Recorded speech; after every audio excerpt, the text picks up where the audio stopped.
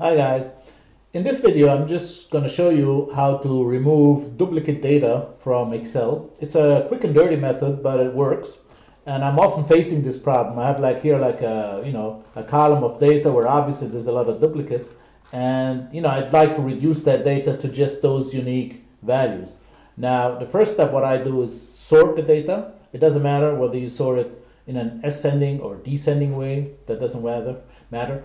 And now what I do, I just put in a function, but the sorting is important. So to have all the equal elements below each other. And now I just go with an if function, if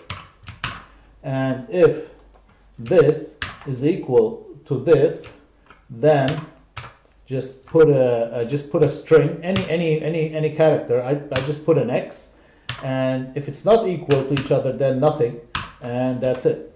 So these two are not equal, so you get nothing, and I just double click that, and it just fills down to the remaining data, and you see here a lot of X's. Now the next step then would be to add the AutoFilters, and then just filter the X's.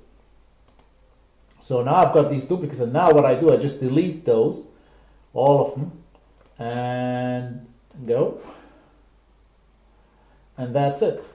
And now if I just remove my filter, I just got the unique values, and I don't need that extra field anymore, and that's it. And now I've reduced my table to the unique values.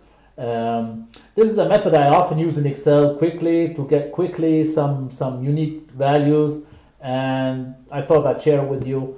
So if you like that method, use it, share it with other people facing the same problem, and hopefully it helps you in your endeavors.